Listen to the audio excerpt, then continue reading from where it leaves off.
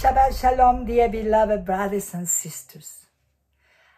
I hope you have a wonderful time today, that you will rejoice in the Word of God, and that you will be revitalized by the life that the Word of God gives. Before we share the Word, let's bow and pray. Father, in the name of Jesus, I pray that every heart will be open to receive your Word. Every ear will be open to hear and to listen what your Spirit is saying. And Father, Lord, that our hearts be softened to will and to know what your Spirit is doing and saying right now. For your glory and your name's sake, in the name of Jesus we pray. Amen. Okay, today we are going to talk about Isaiah 55 and the relation of these scriptures with the remnant of the last days. We know Isaiah 55 speaks of the compassion of the living God. In verse 1, it says this, as I'll read to you. Come, everyone who thirsts. Come to the waters. He who has no money, come. Buy and eat. Come, buy wine and milk without money and without price. Well, we know in the natural, if we don't drink water, if we imagine that we are in the desert and we walked under the sun for a long time, we begin to dehydrate, to lose the moisture of our body, our mouth dries up, and the first thing we want to have is what? Right, water. So thirst is a form of expression of a dried out. And what is water? Well, in the natural, water is what refreshes us and rehydrates us, right? So the waters are refreshing when you are really hot and when you're really thirsty and you begin to drink water, you feel so refreshed. So, in the Spirit, what does it mean? Let's look at Matthew chapter 5, verse 6. It says, Blessed are those who hunger and thirst for righteousness, for they shall be satisfied. In the spirit realm, we thirst for what is right. In the midst of unrighteousness and injustice, what do we cry out for? Lord, let righteousness prevail. Lord, let the right things come to pass. Amen. And only righteousness of God will satisfy the soul. In Romans 14, verse 17 says, For the kingdom of God is not a matter of eating and drinking, just food and beverage, but righteousness, peace, and joy in the Holy Ghost. So here we know that is a strong tie in between the Holy Ghost with righteousness, with peace, and with joy, because that is exactly what the Holy Ghost brings into the heart and the life of a believer. So we can say, therefore, that the waters spiritually represent the Holy Spirit and represents the waters of life without price. We cannot buy the Holy Spirit, right? We don't have enough time here, but we know that there was a sorcerer who wanted to buy the power of the Holy Spirit from the prophets. He having actually accepted Christ and received, but he wanted, as he saw the power of God, the Holy Spirit moving and operating God's power through the apostles over the people. He wanted that and wanted to buy it, but we cannot buy. That's why the Holy Spirit is without money and without price. Amen. And that is spoken also in Revelation 22, verse 17. So, it says also here, come buy wine and milk without money and without a price. And he who has no money, come and buy and eat. So that's the first verse. Let's look at Proverbs 9, verse 5. What is God saying through the scriptures? Verse 5. Come eat of my bread and drink of the wine I have mixed. This is wisdom talking. If we look at Proverbs 9, we will see that wisdom is talking. And in John 7, verse 37 says, on the last day of the feast, the great day, Jesus stood up and cried out, if anyone thirst, let him come to me and drink. So Jesus portrays himself also as water, and he speaks of himself as bread. So if we thirst, Jesus is the one through his Holy Spirit that will quench our thirst, and we will thirst no more. And Jesus is the bread of life that will satisfy us.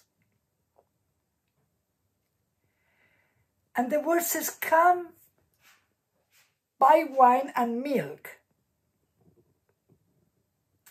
without money and without price. What does this verse mean about wine and milk? Well, I could say that in Christ Jesus, we have freely been offered the waters of the Holy Spirit, right? We just spoke of that. But also the wine of the joy of our salvation. How many of us can say, no matter what pain, what sorrow, what circumstances we go through, we know deep inside that the Lord is our salvation. And eventually, there shall be no more tear and no more pain. And that is the joy of our salvation. And that's represented by the wine. And milk speaks of the nourishment of the Word of God. How many of us know that a baby, if it's kept without eating food for a long period of time, it will die? So how much more a spiritual baby that is kept without nourishment and without the food of the Word of God, the bread of life, can also die. This business of once saved, always saved, I'm not sure of that. I believe that people can lose their salvation. Just a thought. Verse 2. Why do you spend your money for that which is not bread, and your labor for that which does not satisfy? Listen diligently to me and eat what is good, and delight yourself in rich food. Why do you spend your money for that which is not bread? How many of us know that people spend fortunes in courses, studies, in all sorts of learning and myriads of books that bring no satisfaction, neither life,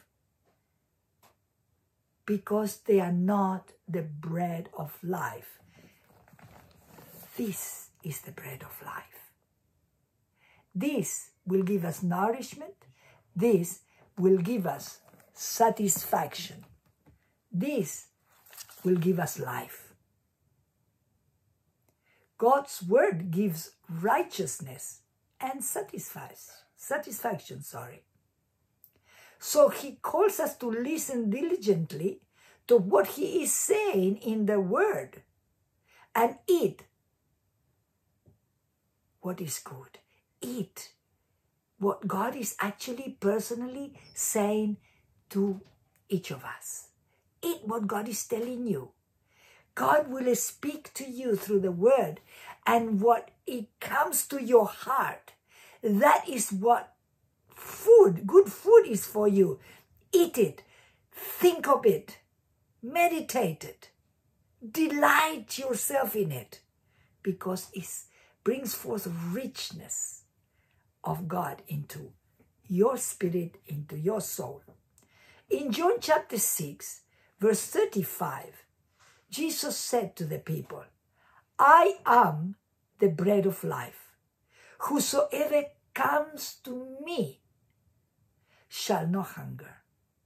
I repeat, whosoever comes to me shall not hunger. And whosoever believes in me shall never thirst. Again, whosoever believes in me shall never thirst. So should we search for any other? Should we come at the feet of any other by Jesus? Will we continuously hungry for more? And is whatever the Lord says, we refuse to believe it as the truth, we will always be thirsting for truth. Verse 3, incline your ears and come to me. Hear that your soul may live. And I will make with you a covenant everlasting, my steadfast, sure love for David. I read in Proverbs chapter 4, verse 1, 2, and 4. And he said this, a father's wise instruction. Hear, O my son, a father's instruction, and be attentive that you may gain insight. Verse 2, for I give you good precepts, and do not forsake my teachings. Verse 4, he taught me and said to me, let your heart hold fast my words. Keep my commandments and live. So, it is very clear that without the word of God, we have no insight, therefore, no revelation, neither much wisdom. Wisdom from above, wisdom from God. For he gives us always good instructions. But God's instruction is, do not forsake my teaching. He teaches us very valuable life, important tools to live a blessed life, a holy life, a happy, a joyful life. For who is God but the one who teaches us to hold fast into his word that we may live? Jesus is life, and his life is the light of man. Therefore, without Jesus, we walk in darkness and we have no life. We are talking about everlasting life. We are talking about a spiritual life. For man can have earthly life, but not eternal, only very temporary. But to have eternal life, man must come to Jesus. Man must receive his words, his instructions, embrace them. For then man shall live. In verse 4 says, behold, I made him a witness to people, a leader to commanders, talking about David, for the people. Now, how many of us might want to be in these last days God's witness, or the witness of God's power, that the world may know, this is God. For they see through us the revelation of his power and might that will promote us into leadership, leaders and commanders of the people. For the people will realize that God is with us, that God is real, that God is powerful and mighty, and they will follow. They will follow the God that we represent and we give witness of. Verse 5. Behold, you shall call a nation people that you do not know, and a nation that did not know you shall run to you, because the Lord your God and the Holy One of Israel, He has glorified you. Wow. How many of us would like to be the ones that God glorifies, that God brings them into brilliance, into a well-known place where people will run to you? Why? Because God will glorify His people in the last day, and they will move in the power of His glory, and the people of the world will run to them because they are running to the living God that are in them, that is in them. They are running to the glory of God that exudes from them. And this is what God is about to do for the end-time remnant. He will glorify them. They will brightly represent His glory. And nations, groups of people, will, even people that you don't even know, they will follow you. But what are the instructions there for? For those people, for them. In Amos chapter 5, verse 4 to 6, I read these scriptures, which are very interesting, and I believe they have some tie with what God is saying in Isaiah 55. Verse 4, for thus says the Lord to the house of Israel. That means to every believer, right? And to house of Israel is talking to Jews and Gentiles, the end-time army. Seek me and live, but do not seek Bethel. And do not enter Gilgal or cross over to Beersheba. For Gilgal shall surely go unto exile. And Bethel shall come to nothing. Seek the Lord and live, lest the Lord breaks forth out like fire in the house of Joseph, and it devours with none to quench for Bethel. What is God saying? Well, certainly He's saying this: do not seek Bethel. Seek the Lord. And He said, do not enter Gilgal. Seek the Lord and live. But perhaps it will be profitable to find out what is God saying about Bethel and Gilgal. Okay, let's look at do not enter into Gilgal. Gilgal in Hebrew means a circle of stones and also a roll away. Now this is interesting. Researching about Gilgal, I found this, that before the assault of Ai and Jericho, the Israelites set up camp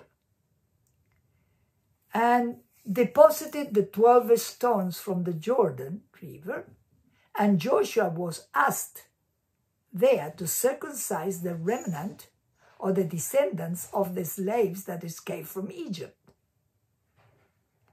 That is in Joshua chapter 4, verse 19 and 20. So what does this mean? Well, when I read this, I felt it's talking about a place of God's presence where salvation comes and deliverance. For the 12 stones represent an altar. The altar represents and brings forth the presence of God, where God can dwell. And it is God who brings salvation and deliverance. So that is all very good, Gilgal. God declares this act of circumcision that Joshua had to do for the people of Israel, or for the remnant and the descendants of those that escaped from Egypt, as a roll away from the reproach of Egypt. That is why I thought salvation and deliverance, from the point of view of a place where the presence of God is. A place where the presence of God is supposed to be, brings salvation and brings deliverance. And that is a good thing. A roll away from the reproach of the world that is represented by Egypt. But number 2 is another point. In Gilgal, King Saul assembled the Israelites and prepared them for battle. Prophet Samuel was supposed to come and do sacrifices, but he was delayed in his arriving. Therefore, the army got discouraged, and King Saul, under pressure, decided to do the sacrifices himself. However, at the arrival of Prophet Samuel, King Saul was rebuked and declared that God, and Prophet Samuel declared that God has rejected him as a king. This is in 1 Samuel chapter 13 to chapter 15. So what are the points that are highlighted in this act in Gilgal? Well, what happened is the people of authority, being the king, disobeyed God's command because kings could not offer sacrifice, only the prophets. Secondly, so there the person of authority is disobeying and not doing God's will. Second, he made a decision not based in God's instructions. He made his own decision by his own flesh, by the pressures of his emotions. So in this place, where there is disobedience, the decisions are carnal. And as a result, the warfare is in the flesh. Conclusion. A message to the believers that are called to be the remnant of the Lord. Do not go where there is salvation and deliverance, but also disobedience, carnal decisions, and fleshy warfare. Simple. Do not go. Do not enter Gilgal. Don't enter those places. Now, it also says do not seek Bethel. What does Bethel mean? Bethel means the house of God, a prominent place of worship in God's Old Testament. Okay, in Genesis 12 verse 8, Abraham built an altar. In Genesis 33, 18 and 34:31, upon his return to Palestine, Jacob did not keep his vows. God directs him to go to Bethel, chapter 35, verse 1, and Jacob puts away the foreign gods, verse 4, went to Bethel and built a promised altar to the Lord, verse 7, and again the Lord appeared to him and changed his name from Jacob to Israel, verse 14. What does this have to do with today? Well, I think God is saying, do not seek Bethel. How many of us know that in the last few years, people were desperate because they wanted to fellowship with one another, go to church, and mingle to each other, but they were not able to. In these last days, Bethel could be what it was in the times of Jeroboam the first, which is written in 1 Kings chapter 12, verse 29, where Jehoram chose Bethel, the place where God was present, the place that, as we spoke before, where repentance was, when the presence of God, when God changed the name from Jacob to Israel. But Jeroboam, King Jeroboam, chooses this place, Bethel, as a place for the worship of calf, or his calf worship. And though he was rebuked by the prophet of Judah, 1 Kings chapter 13 from verse 1 to 3, he did not repent. And therefore, much time later, God declares to the prophet Amos, unequivocally predicting its doom, saying, it will come to nothing. Therefore, conclusion, do not seek a church, seek the Lord. Therefore, beloved, in the name of the Lord, I speak unto you with all of my heart. Let not your heart seek a place as such. Do not use a building where the saints gather together as a replacement of God himself. This is the point that God is making. The end time army, the remnant army, will not replace God by church. God is changing all that.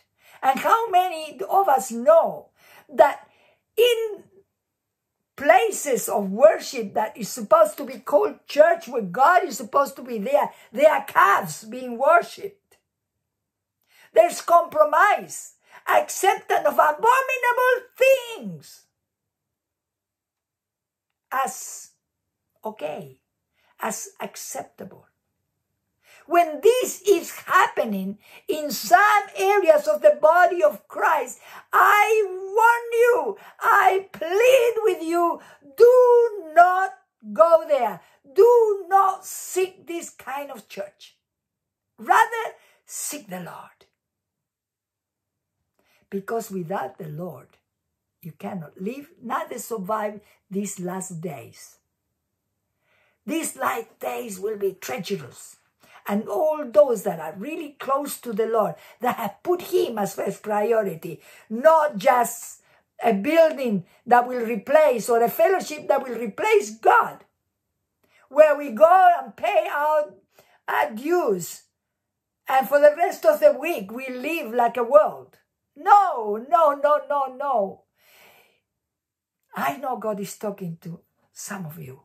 You cannot survive. Forsake it. Let go. Because you cannot survive. If you want to survive and be a remnant church, full of the power of the Holy Ghost, be the one whom he glorifies, be the one to whom the nations, the group of people will come running to, the ones that are a witness of the amazing power of God upon the earth, that people will know that God is real. If you want to be that, don't replace God with a church.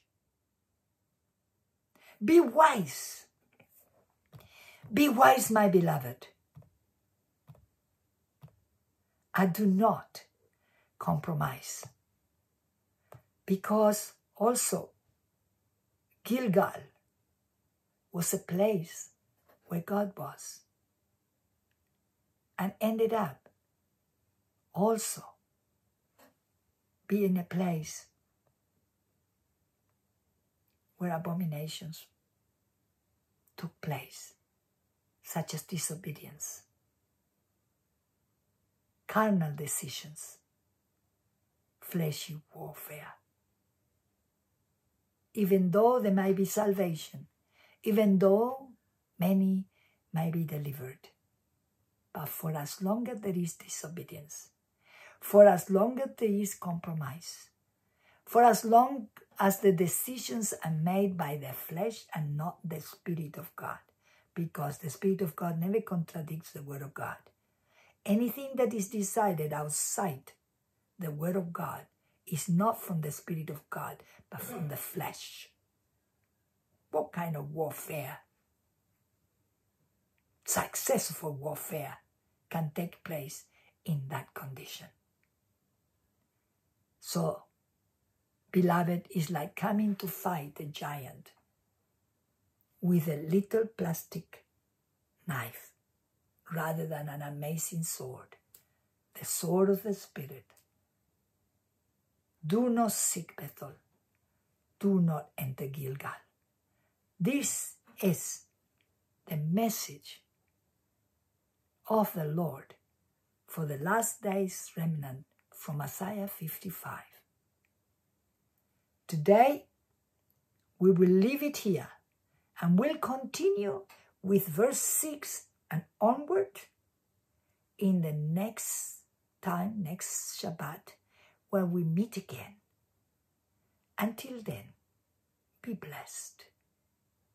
May the Lord God Almighty bring forth much joy and peace in your hearts through these words. For they are words of encouragement, of correction, of revelation, and enlightenment. Father, I have spoken your word as you have given it to me. Let the power of your Spirit be so real, so tangible in the surroundings and the hearts of those that have heard these words, bringing forth a complete transformation and a change where it is needed, an empowerment where it is needed. Father, we commit all this into your holy hands. And thank you that you're hearing these prayers. And thank you for the amazing plan of salvation, for the wonderful sacrifice Christ made, for the power of your Holy Spirit in man, and the wonderful plan of complete deliverance in the last days. In Jesus' name, amen. Bless you, dear beloved. In Jesus' name. Until we meet again, the Lord be with you.